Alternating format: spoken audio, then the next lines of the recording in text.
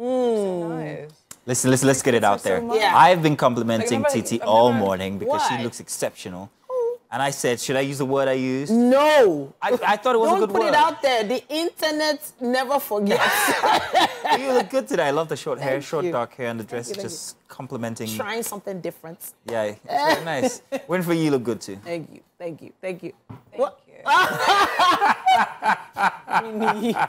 Okay. We have an interesting story, don't we? Yes, we do. Well, in fact, I don't even think it's a story. I think it's something a lot of people have been through before when it comes to these online transactions. Oh, yes. Things. I got a story. Now, when it comes to online transactions, whether it's POS, whether it's transfer, whether it's, even just going to the ATM machine, sometimes there are these network issues that are so annoying. Tell me about it. Yeah. But you have an instance. Before I tell you my story from last Sunday. So I'm not trying to say, I know the truth or the actual event that occurred. Yeah, in this instance. I don't know in this instance who is innocent allegations. or who is not. But there are allegations against Lizzy Anjorin, a former Nollywood actress.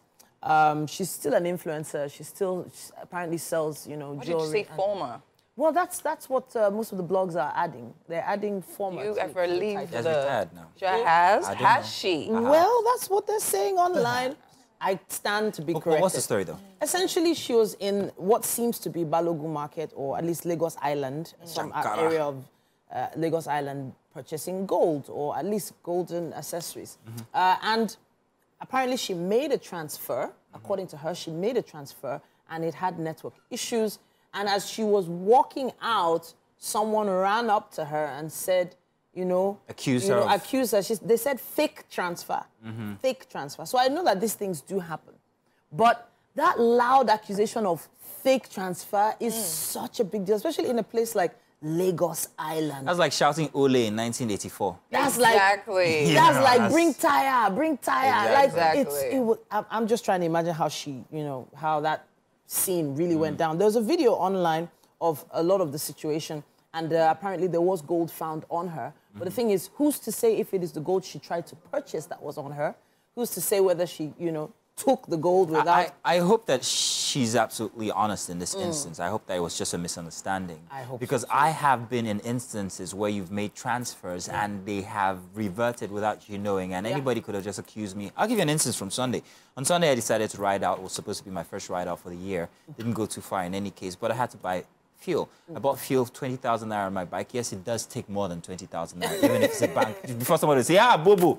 No. 20,000 naira for the type of bike he rides? Yes. Yeah. So I had made the purchase, ATM, POS, and I had ridden off. So I stopped to make a call and realized that I got a text message that reverted the 20,000 naira to my account. So it was reversed? It was reversed. Okay. Apparently it never went, sort of. Yeah. Or it might have gone and then, I don't know how these things work. You bankers tell us. So I had to make a 20-minute return back to the fueling station. 20 minutes? And as I was riding into the fueling station, I saw the poor petrol attendant on the floor. On the floor like this. And when he saw me come, this guy practically worshipped me. Wow. Oh, God bless you, thank you. I don't know what I would have done and everything.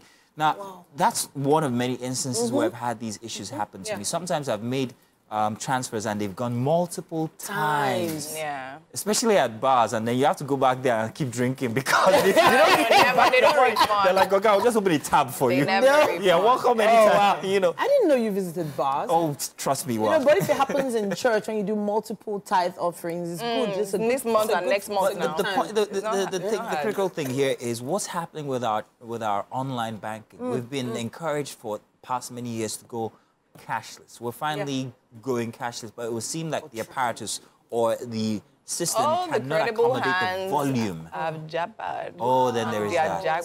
Wow. Exactly. No. Are you trying to say the good bankers have left the country? She might be right. Most of them. I wouldn't even I'm not trying to say I am saying, because sometimes, speaking of which, sometime last week, I actually strolled into a bank to get an ATM card. And I just, the service was just really appalling to me. Because I know normally, generally, Nigerians, when it comes to customer service, zero. We don't have it. Do you understand? What bank does this call them out? What color is But then it's a very, very conspicuous color. Oh. So, and then again, I mean, stepping in there and seeing the way she's like, I'm literally standing in front of you, smiling and telling, even if I'm not smiling, telling you, okay, fine, I need this and everything, and then you do everything you do, and you just drop everything on the table. And I'm just looking at her like, oh, more. no, she realized I was just looking. Like, that's all. And I'm like, okay, where's the card? She now points. I'm like, yeah, a little bit of like, information. how do you, so it's just like communicates, you understand? But then again, on this Anjorin situation, I would say, I mean, it's really scary to literally be in the marketplace and then literally people accuse you of something that grievous.